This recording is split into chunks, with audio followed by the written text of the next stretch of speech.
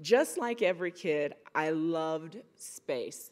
An African proverb says, "No one shows a child the sky." And so I remember very much growing up in the 1960s on the south side of Chicago. And I would stare up at the stars, always imagine that I would go there.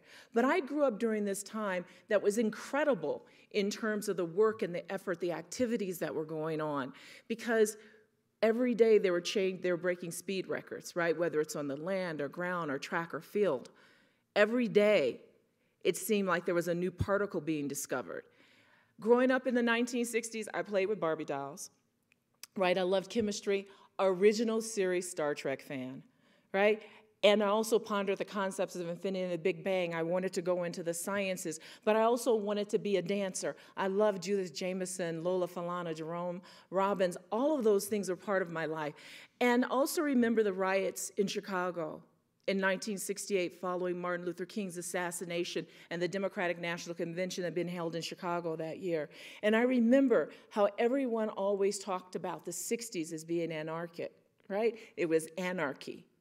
But the reality is there were so many things we thought we could change and do. I was a little too young to be really involved in it, but there were so many things we thought we could change and do, and the world people wanted to be a part of it. So I'm really of that generation that thinks that there's so much more we can do. And I always assumed that I would go into space.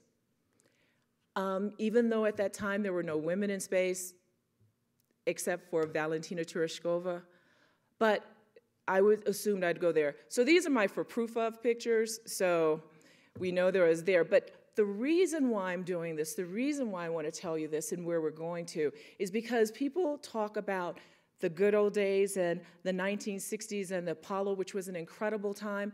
But Frantz Fanon, who was a Martinican psychiatrist in the 1950s and 60s, he said each generation must, out of relative obscurity, discover its mission, fulfill it, or betray it. We can't have the same mission that we had in the 1960s, whether it's social, cultural, whether it's environmental, or whether it's in space.